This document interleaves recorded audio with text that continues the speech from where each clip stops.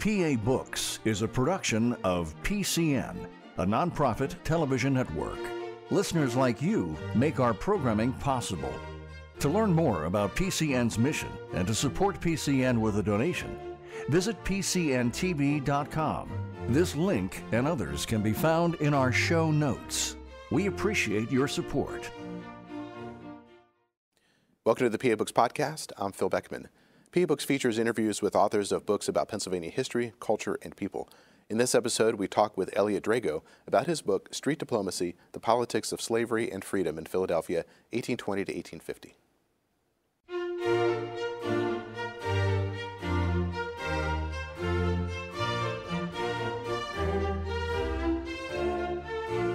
This week on PA Books, Elliott Drago, author of Street Diplomacy. Elliott Drago is the author of Street Diplomacy, The Politics of Slavery and Freedom in Philadelphia, 1820 to 1850. What is street diplomacy?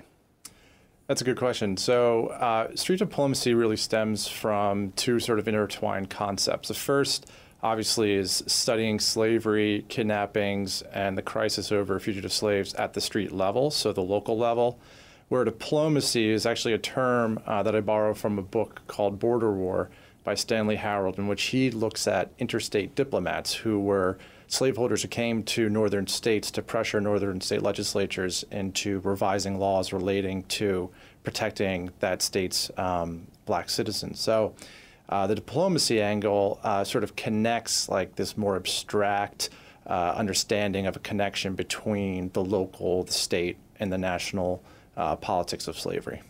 Now, you say in the book that street diplomacy functioned on multiple levels by collapsing space. What do you mean by collapsing space? Well, so this is, that's another good question. So what I see happening in the 19th century, particularly in places like Philadelphia, is the fact that Black Americans, Black Philadelphians in particular, lived in a nation that in which slavery was legal. They lived in a state that bordered 3 slave states. And they had this constant crisis in their own communities faced by or facing down kidnappers, slave catchers, slaveholders coming to Philadelphia. So by collapsing space, I'm saying in essence that the Black Philadelphian experience in many ways was akin to the experience of the enslaved in the South with a couple of different variables at play, but largely the borders between the North and the South seem more illusory and more precarious than I think we often think about when we think about the time. So is this why you say that even though Pennsylvania was usually categorized as a free state, you talk about it that in many ways it was akin to a slave state because of these kidnappers and slave catchers operating on the streets?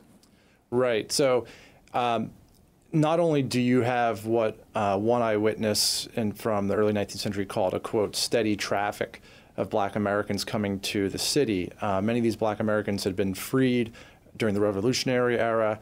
Many were self-emancipated, right? But at the same time, what you also see happening is Maryland and Virginia slave owners in particular come to the city searching for those who they either freed, right, which would make them kidnappers, or people that had emancipated themselves. And of course, kidnappers being criminals, they don't abide by the law. So they're going to break the law and do their best to inject plausible deniability into any sort of seizure of a Black American in Philadelphia. Let's talk more about that distinction that you just mentioned between slave catchers who were operating according to the law and kidnappers who were not. Where was the legal distinction there? Well, the legal distinction really depended a lot on the amount of resources that Black Americans could cull at the moment of their seizure.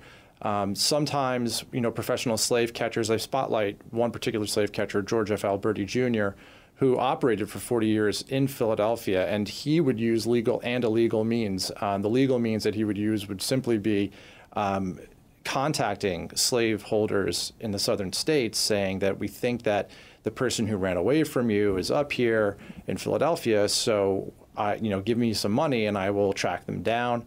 The kidnappers, on the other hand, are operating purely via illegal means and snatching people off the streets, sometimes in broad daylight, but oftentimes taking children and women from South Philadelphia along the docks.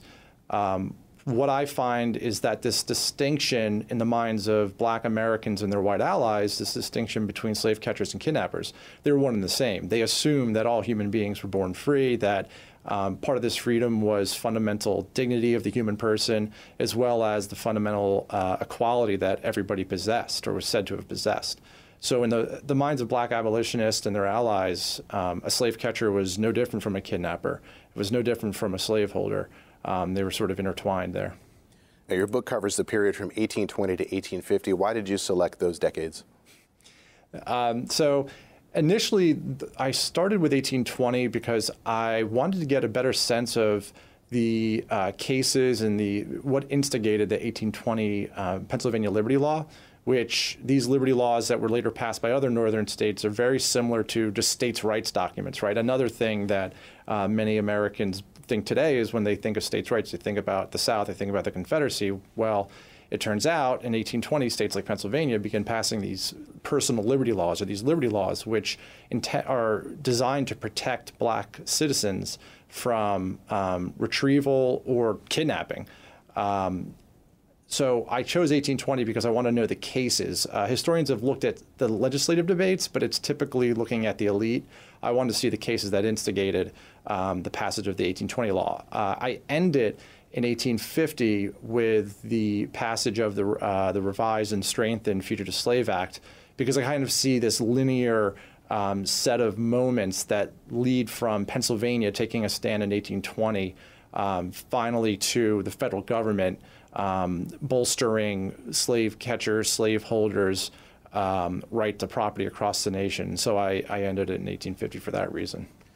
So let's go back and look at a little bit of the legal context. In 1780, Pennsylvania passes the Gradual Abolition Act. What were the provisions in that, and what did that mean for Pennsylvania at the start of your book in 1820? Right. So with gradual abolition, right, this is really a dual effort, both by Black Americans, but in particular Quakers. It allowed for, it abolished slavery after 1780 in the state. Now, the issue was that slaveholders from the South would bring enslaved people with them into Pennsylvania. They were, under these provisions of Pennsylvania state law, they were required to register within 6 months enslaved people that they brought with them, or else they would be considered free. And so what you have is this transitional moment. It's almost like what one historian of the time has called it sort of the North's Reconstruction. So the battles that were fought in the Reconstruction era after the Civil War, it's almost as if these similar Reconstruction battles are being fought prior to and during the American Revolutionary War, or immediately after the Revolutionary War. So freedom was certainly precarious for Black Americans, many of whom by 1800, 1810, living 30 years after that Gradual Abolition Act, they were free and they had been born free and their parents were free. The issue that became evident, though, in the early part of the 19th century was that slave catchers and slave holders assumed that when they saw a Black American that they were at some time enslaved, right? And that's where their sort of plausible deniability kicks in and says, well, I thought this was an enslaved person who ran away from me. So it was much more contested after 1780 and up through 1820 than many of us recognize. What was the relationship between the expansion of slavery into the Deep South and into the West and the rise of kidnapping in the northern states? Yeah, that's a really interesting link. So what you have, and this is sort of a good example of street diplomacy, where you'll have these cases. For example, there's two cases I name off the top of my head. One, Abraham Quamany, who was a boy that was kidnapped by two white men. The white men hired him to take wood somewhere in Delaware, and it turns out they actually sell him to a kidnapping gang. When Quamany is finally freed, not only did Quamany, through his Black and white allies, harness the power of local officials, but they also harnessed the power of state officials and federal officials. And so many of the Pennsylvania Abolitionist Society's allies served in Congress, served in the Senate, and would draw these links between the spread of slavery to the deep south, what is now we call the Deep South, via the Missouri Compromise into the West, and link it to conditions in their home state and conditions in Philadelphia in which Black Philadelphia became a lure for kidnappers who thought they could make some easy money kidnapping especially Black children and selling them to the Deep South. And what I found typically is when these kidnappers brought or when they stole Black Americans from Philadelphia, once these Black Americans were taken really below Virginia, it was very difficult for them to be found, retrieved, or liberated just because of the nature of the cotton economy and the spread west. Now, in the book, you talk about how as slavery was expanding into the Deep South and the West, that there was an internal slave trade expanding during this period. And you quote Ira Berlin as calling it the Second Middle Passage. How extensive was it? Well, the Second Middle Passage, I believe the numbers are something like 2 million people were forced, 2 million enslaved people were forced from the Upper South, which is places like Virginia, Maryland, to the Deep South. And this Second Middle Passage, you see Philadelphia and Pennsylvania in particular being on the border, quote unquote, of that Second Middle Passage. And as a result, Black Americans living along this supposed border to freedom were more susceptible to kidnapping, and then once stolen from the state, sent down to places as far as Alabama or Texas. Now, you mentioned a kidnapping gang. Are you talking about the Cannon Johnson kidnapping gang that was in Delaware? Yeah. So the Cannon Johnson kidnapping gang has had sort of like a historiographical renaissance in the last decade and a half. The work of Richard Bell has been particularly instructive on that score, as well as Andrew Deemer. He's talked about them a bit. This was a gang that was notorious by 1820. They were notorious for a number of things, not just kidnapping, but just brutal violence, murder, and what I think made them so deadly and really on the radars of blacks and whites in Philadelphia, black and white allies in Philadelphia, was that these gangs were multiracial, interracial in scope, would often send black decoys into the city to find susceptible Black Philadelphians and bring them back. And so that was another major, another dangerous reality that Black Americans had to face, even within their own community. Not just these, kidnappers who are, white, or, slave catchers who are white, or slaveholders who are white. You might run into these issues. And one of the cases that inspired the 1820 Liberty Law was the case of a man named William Young, who was a mixed race man who, in the language of the time, seduced 3 other black men to help him load wood, and then they disappear, and William Young comes back into town, and he's dressed to the nines. He's basically, in some ways, converted these human beings not only into cash, but into his clothing. And, white and black abolitionist societies were very much aware of this. The judge in William Young's case, besides, making this plea to revise legislation relating to kidnapping laws in Philadelphia, he remarks quite significantly on the fact that William Young was black, doing this to other black people. So the Cannon Johnson gang was dangerous on multiple levels. They weren't afraid to use violence. They weren't afraid to hold guns to abolitionists' head as they would search the house. And they almost flaunted it in the Delmarva Peninsula, and that would include murder if need be. So given everything that you're talking about, what would life have been like just on a daily level for African Americans in Philadelphia? You do tell a story about one man who was simply praying in his home. You tell that story and just kind of connect it to the larger life experience that people would have had.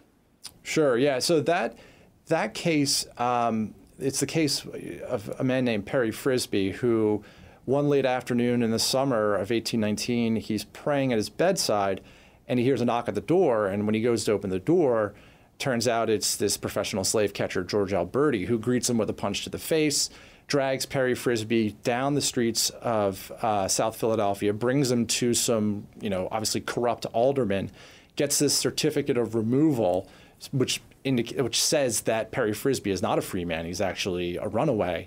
And Alberti brings him down to, I believe, Maryland, and eventually through the workings of both Perry Frisbee's family and his friends, white and black, he's eventually returned to Philadelphia. So in that way, it really does collapse. That's collapsing space. But what I think is kind of interesting too is looking at Perry Frisbee's case. One of the major people that influenced this entire project was this George Alberti character. And what I found very early on, which it was kind of a strange link to find, was that Alberti's, uncle-in-law through marriage was Thomas Shipley. And Thomas Shipley, nobody probably knows who he is today. I hope, after reading the book, they'll know who he is. But Thomas Shipley was a prestigious and a hardworking white abolitionist who, at the time of his death, was an officer in the Pennsylvania Abolition Society. So within one family, right, you've got completely opposite end of the spectrum in terms of understanding what freedom meant, what enslavement meant. And so I think cases like Perry Frisbee really bring together these different forces. So we talked about George Alberti. He was a constable. Can you talk about what a constable was and what their relationship with, say, the kind of role in this effort to retrieve slaves? Yeah, so what you find over and over again is that in the cases outlined by the Pennsylvania Abolition Society, particularly the Acting Committee, which was a group of really the junior officers of the Pennsylvania Abolition Society, what you find in their records is that more often than not, slaveholders would need to recruit constables. And this really stems from the fact that the 1793 fugitive slave law that was passed by Congress during Washington's administration, the federal government really was lacking in personnel. So the question of how this law would be enforced fell to slaveholders, as well as people like a George Alberti, who would literally be recruited. And, as I found with some more digging, they would bring to the attention slaveholders people who they believed were runaways. So the relationship between the constables and the black community in general was contentious, to say the least. Black Philadelphian sailmaker, wealthy black elite member James Fortin writes about this as early as 1813, that the constables made a sport out of hunting black Americans and just say little things, walking down the street. Constable sees a black man, he might say, "Hey, where's your certificate?" And what that would do would encourage typically younger white Philadelphians to chase the man down and try to bring them before some alderman or justice of the peace to get them to be removed. So it was a very contentious relationship. But I must say, too, that there were good constables. There were constables who were connected to the Pennsylvania Abolition Society, one of whom actually went all the way down to Mississippi to try to help save black children who were kidnapped by the Kenton Johnsons. Now, you also mentioned aldermans. What were aldermans and what was their role in once somebody was captured and they were taken to an alderman? What was the alderman doing? The alderman was basically getting proof from whoever was, whoever captured these black Americans, getting proof that they were in fact fugitives from slavery. And sometimes what these constables or the slaveholders would do who were there, they would, bring physical descriptions, they would bring wills, they would bring advertisements, right, runaway advertisements, and the alderman just had to make a gut decision. Now, what you find over and over again is that these aldermen were pretty corrupt themselves and that they would get kickbacks from the constables, get kickbacks from the slaveholders. So one of the provisions of the 1820 Pennsylvania Liberty Law was actually to limit and deny what they called petty officials like aldermen, like justices of the peace, from weighing in on these removal incidents because they just couldn't be trusted at the local level.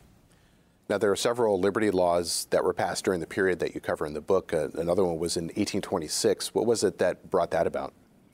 Sure. So after 1820 in Pennsylvania, there's still this phenomenon of enslaved people from Maryland and Virginia freeing themselves, right? This is something that happens throughout the 19th century. And where do the majority of these black Americans go? They go to Philadelphia for multiple reasons. One, it's the most robust, most strident, most well-organized black community in the North during this time.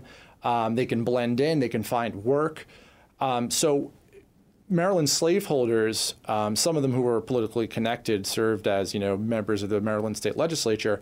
They grew so annoyed by this phenomenon, especially when their supposed property, escaped and ran to places like Philadelphia, that they pressured the Pennsylvania state legislature to revise their kidnapping laws in the sense of allowing more state officials to weigh in on removal incidents. However, this is where street diplomats really spring into action. Both black and white abolitionists flood Harrisburg not only with petitions, but their physical presence. So people like Stephen Gloucester and Richard Allen, two prominent members of the black community, went to Harrisburg and cornered lawmakers and told them what was happening, writing letters. And some of these letters, if you look at them, you can swear that you can see tears coming down the pages. So people like Richard Allen are pressuring lawmakers face to face. And so the combined efforts of black and white abolitionists that I'm calling street diplomats, although more state officials in 1826 were now permitted to weigh in on these removals, what the Quakers and the black abolitionists were able to win in this legislation was the fact that slaveholder testimony would not be accepted as proof. Instead, slaveholders would have to get a signed affidavit. So it became more of a legalistic way of making the retrieval process such a pain for slaveholders that they would not want to go into Pennsylvania to try to retrieve people. But on the other hand, there's always going to be sort of this kickback, a knock-on effect that all that did was encourage kidnappings, because now slaveholders are like, well, if I'm not going to go through Pennsylvania state law, I might just try to get a kidnapper to do it for me. They say that by 1820, two political coalitions were firmly rooted in the state, the old school Democrats and the new school Democrats. What was the difference between the two? What the difference is between the old school and the new school was really, it came down on things like the hard money, soft money question, right? That the old school preferred they preferred hard currency, so gold, silver, things like that, whereas the new school preferred sort of the soft money, which is what we call just paper money. Both sides, and the old school especially, were politically connected amongst these Philadelphia dynasties, which are these familial dynasties that, a whole book could be written about this, but some of these families had ties directly to the South, right? So it was in their interest, both as politicians to maintain the Union, but also as their family members complaining about Pennsylvania being this bastion of liberty. That those are the two parties that sort of arose by 1820. In your book, you use a variety of case studies throughout the book. One of them was of an African-American woman named Ann Chambers. Who was she? Right. So Ann Chambers was a young woman who, on one morning, this is, I believe, in 1822, she goes to her place of work, and as she's walking in the door, she's apprehended by two slave catchers and a constable, a Philadelphia constable. And so Ann Chambers just rushed out to the house of Judge Richard Peters, who was a federal judge. So even here, you can kind of see how slave catchers and constables are trying to use federal law as opposed to Pennsylvania state law.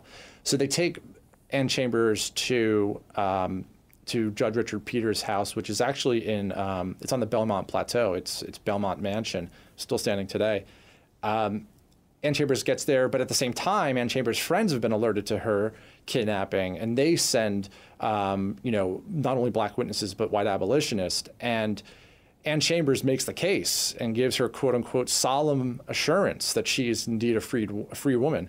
And Peters believes her, yet he does a strange thing. He puts Ann Chambers in the carriage of the slave catchers and the constables who actually brought her to him, to Peters, and they bring her back to Philadelphia. And as they're bringing her back, they start debating again whether or not they should just, let's not go back to Arch Street, let's just bring her down to the South.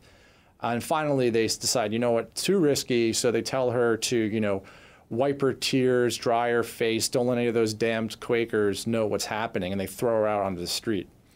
So little cases like that really capture the essence of this distinction, there's sort of more of this illusory distinction between slave catching and kidnapping. These are the cases that I think, change people's lives, to say the least. They change people's lives, but they also brought about a stronger sense of community between white and black abolitionists. So if somebody was being pulled off the street by a kidnapper or slave catcher, would people intervene? Would bystanders intervene? It all depended. There are plenty of cases in which, Black Americans were seized on the streets of Philadelphia and dragged bloody-heeled to the old State House. And the old State House is what we call Independence Hall. So Independence Hall was the site of dozens of fugitive slave cases.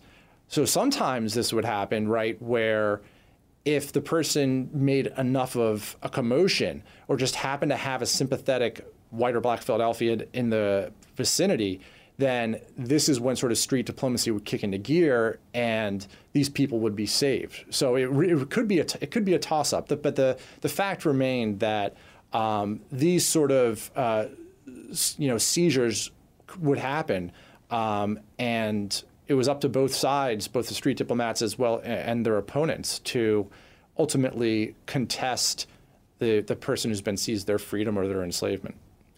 Now, another part of the history that you cover in your book are a series of riots. What was this role of rioting in this process that you're talking about? Right. So you see this explosion of riots across the United States during the 1830s, and Philadelphia would be no exception. What's interesting about Philadelphia, there's been studies done on rioting in the United States at this time, and most historians would focus on property damage in one section of the country versus physical assault in others. And what you see in Philadelphia is happening. Both are happening at the same time. Philadelphia becomes a bastion for immediatism, right? So this is the new wave of abolitionists in the 1830s who are sick of this sort of gradualist approach, right? Gradual emancipation. They want immediate, uncompensated abolition. Because Philadelphia hosts the strongest Black community of the United States at the time, abolitionists of the immediatist stripe flock to Philadelphia. They hold meetings, and they agitate. I mean, they're led by people like Frederick Douglass, led by people like Garrison and Robert Purvis, who is a mixed-race Philadelphian.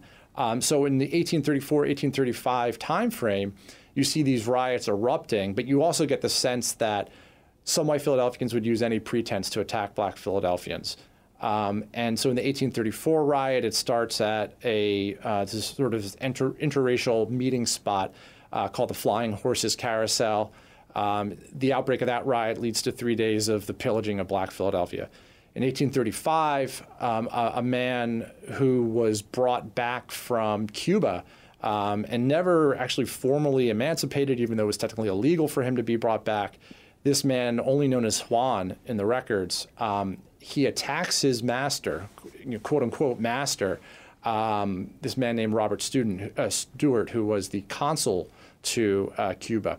So this unleashes another major set of riots in Philadelphia, although it is interesting that in the wake of these riots, there's a pretty interesting case involving a woman named Mary Gilmore, who was adopted by this wealthy family, the patriarch of whom was Jacob Gilmore.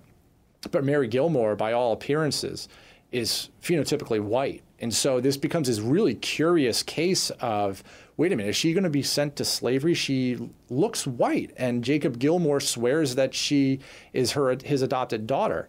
Well, when the case is going on, the Black witnesses who were attesting to Mary Gilmore's enslavement, they're actually attacked by Mary Gilmore's friends. And when news is received in places like Wilmington, Delaware of this case, when Mary Gilmore's accusers arrive in Wilmington, they're actually beat there too.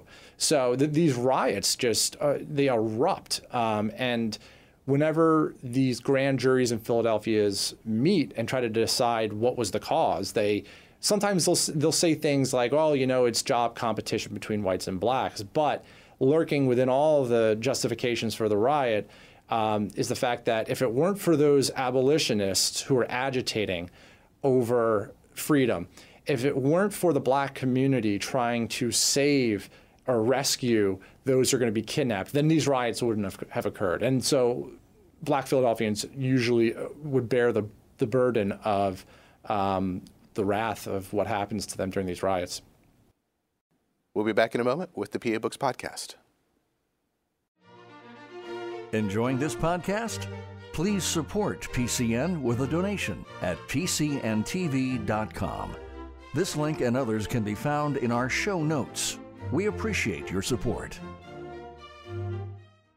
They say in the book that many whites did not take kindly to displays of black achievement and community strength, and that was often a spur for white people to riot against African Americans, and that black cultural institutions were also targeted precisely because they were beacons of hope and safe havens for the black community.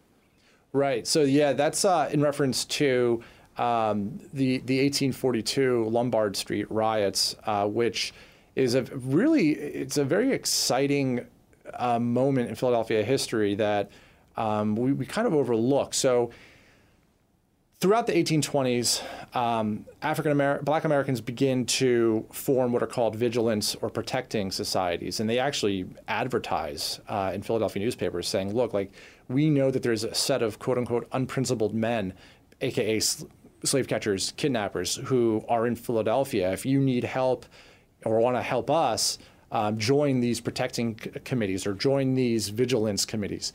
And so in 1842, the Young Men's Vigilance Committee of Philadelphia, which was black-led, black-run, 1,000 of its members parade down South Street in, obviously, South Philadelphia to celebrate the emancipation of the British West Indies. And this show of force completely just blew the minds of white Philadelphians. And a riot erupted soon thereafter when a white boy was punched by one of the marchers. And this leads to the burning of a significant portion of Black Philadelphia.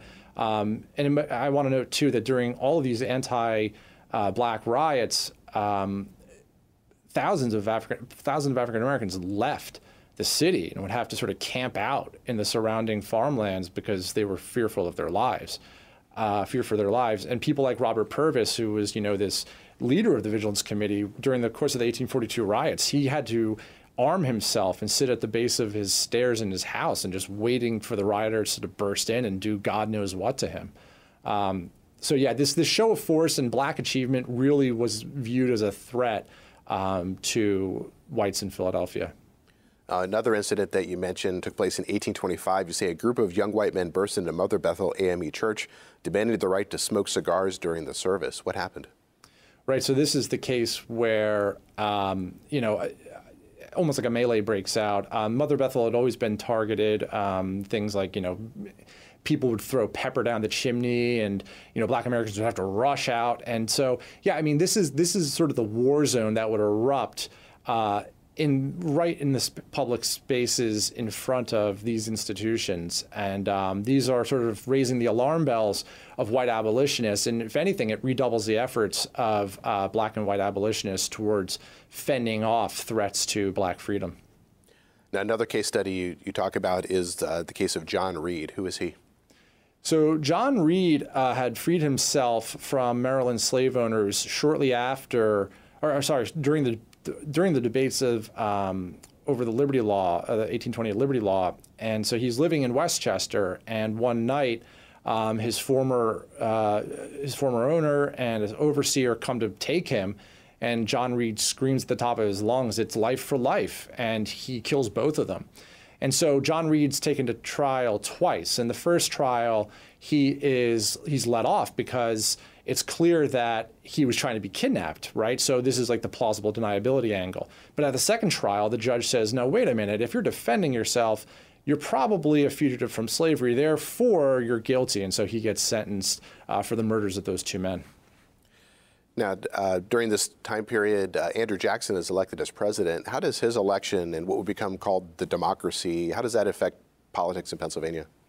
Right. So Pennsylvania was actually one of the first states to really champion Jackson. And what you find in places like Philadelphia is that these ties to Jackson are strengthened, especially by the arrival of waves of Irish immigrants, many of whom end up voting Democratic, many of whom also live side by side with Black Americans. So having the slaveholder in office, having this notorious slaveholder in office, certainly strengthened the democracy's grip on Philadelphia. And so what you see happening in Philadelphia prior to the 1850s is that there's a core of the sort of the commercial core of Philadelphia, which is sort of, center city, I guess we can consider it today, was primarily friendly to the Whig Party.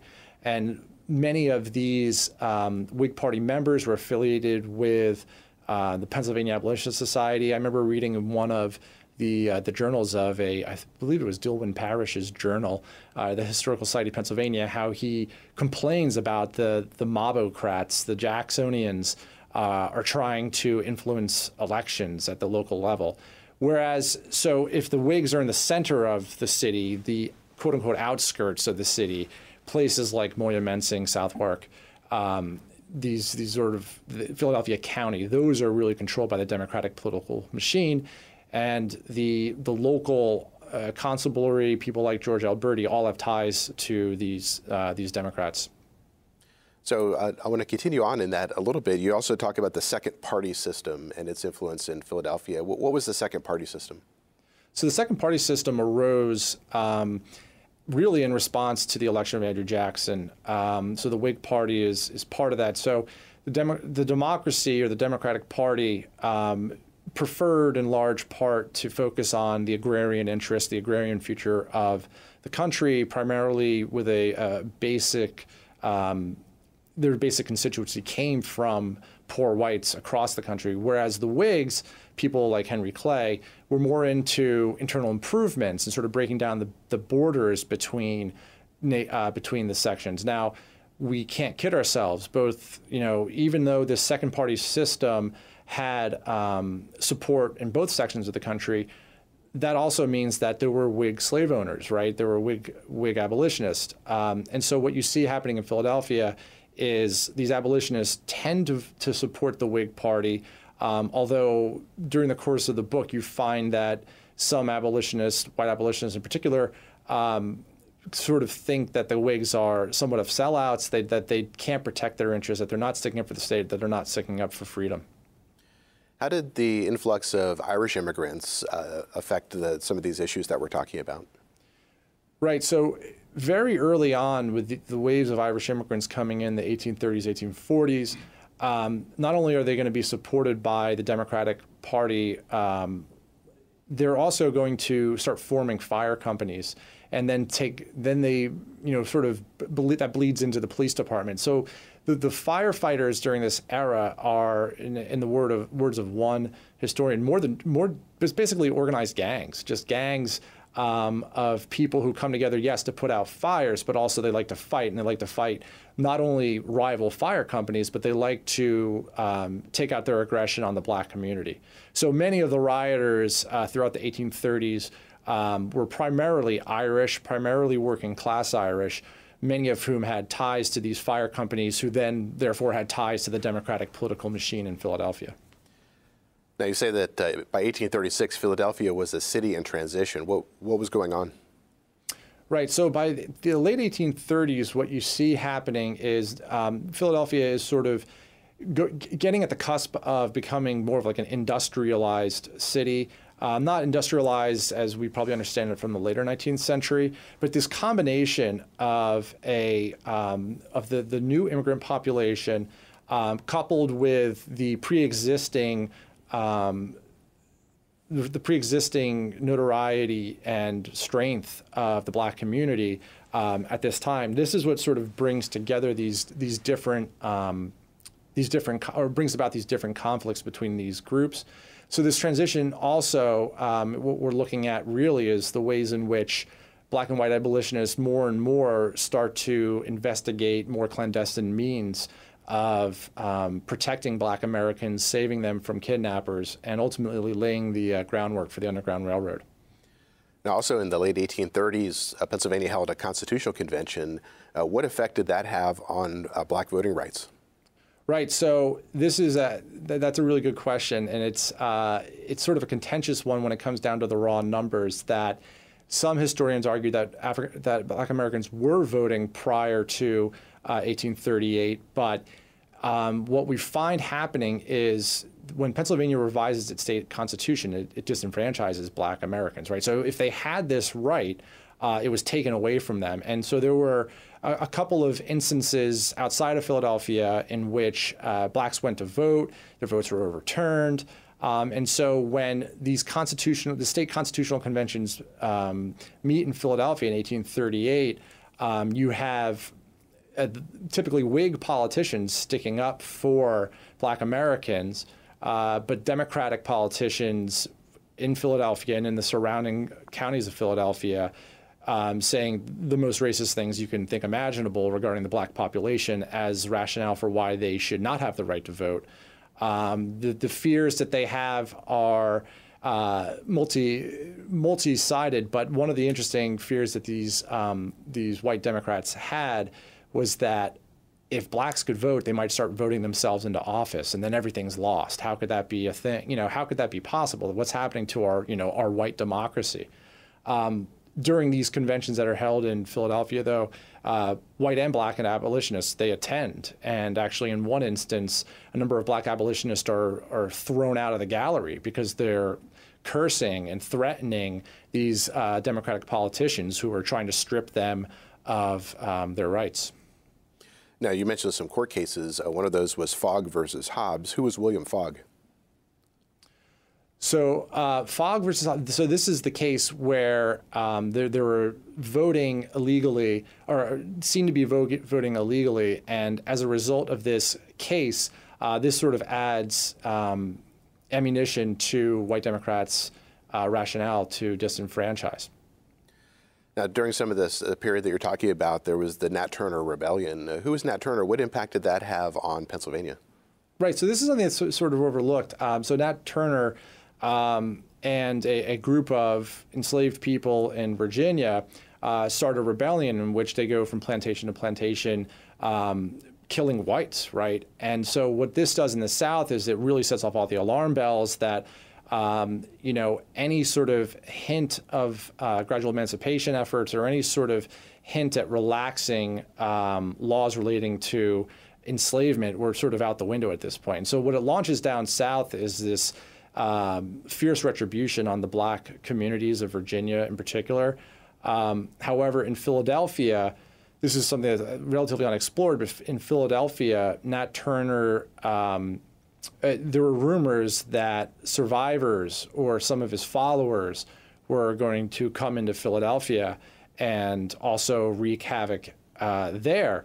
So once again, the white political machine, specifically the Democrats, hold these meetings, and they're well attended. Thousands of people in attendance hold these meetings where basically they say, look, if need be, there's no reason why Philadelphians, why Pennsylvanians, why Northerners can't stand shoulder to shoulder with white Southerners in putting down slave rebellions. Now, another case study that you mentioned in the book is that of Ezekiel Freeman. Who was he? So Ezekiel Freeman was an African-American man in Philadelphia who was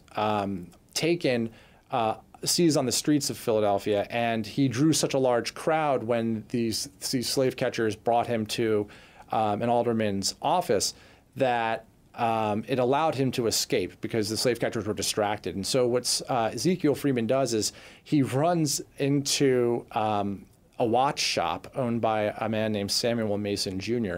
So Samuel Mason Jr. is a white abolitionist who was obviously in the Pennsylvania Abolition Society.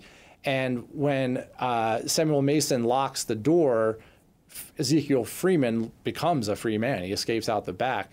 But Samuel Mason's taken to court because he locked the door. And so what you see happening in a case like Ezekiel Freeman is white Philadelphians, the allies of black abolitionists in the black community, they had mere moments to decide whether or not to help somebody. And in this case, Samuel Mason, as an abolitionist, really didn't hesitate. And so Mason is eventually freed. But it just shows you how these events, these struggles could just explode at any moment. So as African Americans were moving into Pennsylvania during this period, were there legal efforts to try to restrict or stop black migration into Pennsylvania? Right. So that's sort of one of the consequences of Nat Turner's rebellion, and it was something that had been broached in the Pennsylvania state legislature in the decades prior to Turner, but it was certainly broached in a much heavy-handed way after Nat Turner. So there were many efforts by Democrats in the Pennsylvania state legislature to restrict or deny any black immigration into the state. There were measures put forward that argued that blacks should have to register when they move from county to county, that basically their mobility would be tracked no matter where they went. And a lot of the evidence that these Democrats used was based on inflated numbers of the black population of Pennsylvania, but not until some Pennsylvania abolitionist allies in the state legislature corrected them on these numbers, saying that, no, this is not some major wave. So yeah, there were efforts to prevent black immigration into the state, as well as the constant surveillance of blacks already in the state. How did the outbreak of war with Mexico in 1846 affect some of the political debates going on in Pennsylvania? Right. So this is what would essentially leads to the 1847 Pennsylvania Liberty Law. Just to sort of keep track of what we're talking about here. So after the 1826 law, Liberty Law in Pennsylvania, within the decade and a half, it is struck down by the Supreme Court, with the Justice Joseph Story writing in Prigg versus Pennsylvania that federal law allows for almost basically unrestricted access for slaveholders to retrieve black Americans anywhere across the Union. However, he says that state officials would have to abide by that unless they were prohibited by state legislation. So that leaves open the question of whether or not state officials in Pennsylvania have to actually aid in federal retrieval efforts. So by 1846, with the outbreak of war in Mexico, another Pennsylvanian, this time David Wilmot, a Democrat from the northwestern portion of the state, he introduces into Congress something that's now called the Wilmot Proviso, basically saying that any land that's won in the war against Mexico should be free from slave labor, right? And obviously the flip side to this is it should only be open to white labor. So David Wilmot's proviso in 1846 drives a wedge between not necessarily the political parties, but the sections that these parties affiliated with. So on voting for the proviso, you find Northern Democrats and Northern Whigs teaming up against Southern Democrats and Southern Whigs. So this is somewhat of an unprecedented moment in the second party system in which party allegiances are being sort of overturned by sectional allegiances. So the war in Mexico brings about a change in the Pennsylvania state legislature because many Pennsylvanians were convinced that this was a war for slavery, that didn't represent the Union's best interests, that if the war for Mexico was successful, then more slave states would be created, which would weaken Northern representation in Congress. So by 1846, the Pennsylvania state legislature flips and becomes Whig-dominated, and part of this Whig domination in the Pennsylvania state legislature includes two abolitionist-friendly, or specifically Pennsylvania Abolitionist Society-friendly speakers, one of the speaker in the state Senate and the state House. And so due to the outbreak of war in Mexico, this sort of galvanizes support for the idea of strengthening the ability of Pennsylvania to protect its black residents, and results in the 1847 Pennsylvania Liberty Law. How does the free soil doctrine fit into all this? Right. So that's a great question. It's because it's complicated, right? That the assumption is by many who study the time period in the past that the Pennsylvania was free soil, right? And I think it's more realistic to look at it in terms of black Americans define their own free soil, right? That black Americans are using the same language that the founders used to define their freedom and clamoring for rights that they believed they were guaranteed under the Constitution, and even, in a deeper level, what the Declaration of Independence has, had enshrined. So in many ways, black Americans and their white allies began defining free soil as Pennsylvania, in the sense that Pennsylvania should be able to protect itself. Pennsylvania states' rights demand it. It's our duty to protect black freedom in this state. One of the incidences that happens in Philadelphia is the destruction of a place called Pennsylvania Hall. What was that structure and why was it destroyed? Right. So the Pennsylvania Hall, which is, only about less than a mile from here, Pennsylvania Hall was designed to be, in the words of one contemporary, a temple of liberty, right? So this was a pretty imposing structure that took subscribers paid, thousands of dollars to support it. And what it was going to be was really a meeting spot for reform groups from across the United States. So not just abolitionists, but obviously women's rights activists, and people who, in general, right, supported freedom and were against the constant spread of slavery. So Pennsylvania Halls opened in 1838, and upon its opening, the immediate reaction of Pennsylvania Democrats, specifically Philadelphia Democrats like the Ingersoll family, who served on the side of slave owners constantly when these cases erupt, the Ingersolls and the Democratic political machine of Philadelphia basically post placards around the city with the help of Southerners saying that the next thing that's going to happen at this hall is going to be race mixing. We can't have that. Basically, the only thing that can solve this issue is if this Temple of Liberty is destroyed. So within 3 days of the opening of Pennsylvania Hall, rioters set fire to it and destroy it, and it's rubble. This is just another one of those instances where Philadelphia is it attempts to be this bastion of liberty, and the expectation that it will be this bastion is premised upon, the Declaration of Independence, the Constitutional Convention, right? These major moments in American history. And yet when abolitionists come together to create a temple to promote that liberty, it's immediately destroyed. Now I want to talk a little bit more about the abolition movement. What was the difference between radical abolitionists and maybe conservative abolitionists? Yeah, so the wave of abolitionists that we're probably most familiar with are the radicals, and these are the William Lloyd Garrisons and Frederick Douglasses, right? Radical to people living at the time, certainly not radical to us today. The conservative wings of the abolitionist movement, this was what sort of the Pennsylvania Abolitionist Society has been portrayed as, both in the historiography on abolition, right? That the Pennsylvania Abolition Society was conservative in the sense that it would promote things like petitioning efforts, talking to influential white politicians, and not necessarily trying to, destroy the Constitution or destroy the Union, right? So this is like the old school abolitionists who were more focused on gradual efforts for emancipation versus the so-called radical movement, radical wing of the abolitionists, who not only wanted immediate emancipation, they wanted uncompensated emancipation. They didn't want to have anything to do with the South.